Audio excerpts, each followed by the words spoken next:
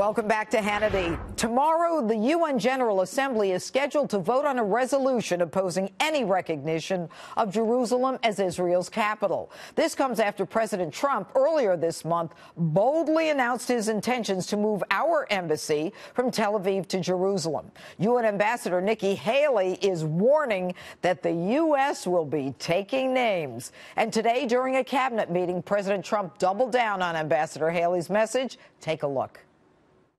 I like the message that Nikki sent yesterday at the United Nations for all of these nations that take our money and then they vote against us at the Security Council, or they vote against us potentially at the Assembly. They take hundreds of millions of dollars and even billions of dollars, and then they vote against us. Well, we're watching those votes. Let them vote against us. We'll save a lot. We don't care. But this isn't like it used to be, where they could vote against you and then you pay them hundreds of millions of dollars and nobody knows what they're doing. So, Nikki, that was the right message that you and I agreed to be sent yesterday, and I've had a lot of good comment on it, believe me. People are tired of the United States. The people that live here are great citizens that love this country. They're tired of this country being taken advantage of, and we're not going to be taken advantage of any longer. And joining us now is Israel's ambassador to the United Nations, Danny Danon. All right, Danny, I love the idea of taking names. I love the idea of, you know, you're not going to do this to us anymore. But is it anyone's business where the United States decides to put its embassy in a foreign country? Good evening, Judge. The UN has no right to tell Israel where the capital of Israel should be.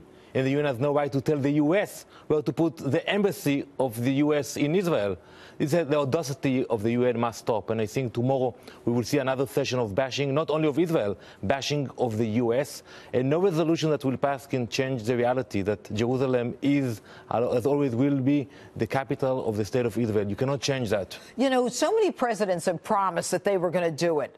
What is it about this president that, I mean, obviously he's much stronger. But why would they promise it and not deliver? What was the harm to them? Were they afraid of these other countries? We see a different kind of leadership, and we appreciate that. It was a courageous, bold decision of President Trump. And not only that, also the veto of Ambassador Haley in the Security Council. Last year, I was in the Security Council, last December, and there was another resolution, and the previous administration supported that shameful resolution. We see the change. We appreciate it. This is the way to handle the UN, to come with your values, with your ideology, and to change the UN. We need to reform the UN. And clearly the president is going to do that. He talked about it with NATO, and now he's talking about it with the UN. But what money?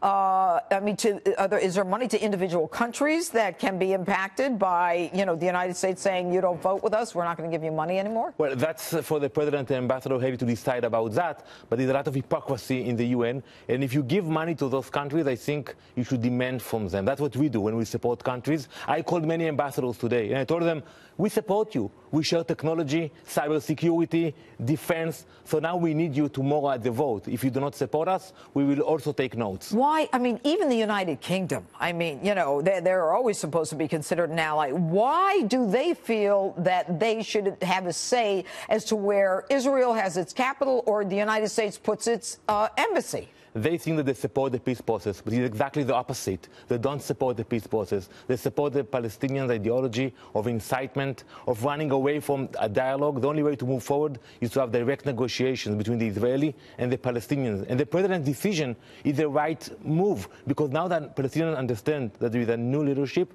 they have to decide whether they're joining the negotiations or we are moving on without them. And so, I mean, by saying that, you know, this is going to disrupt the peace process, that's just their excuse. In fact, it hasn't gone forward for a long time. Maybe this is the way to do it. Look what happened in the last 20 years. So many emissaries, so many summits. Nothing happened. I think this is the right approach, and I think the president will be engaged with the peace process. I think so. Anyway, thank you so much, Danny Danon.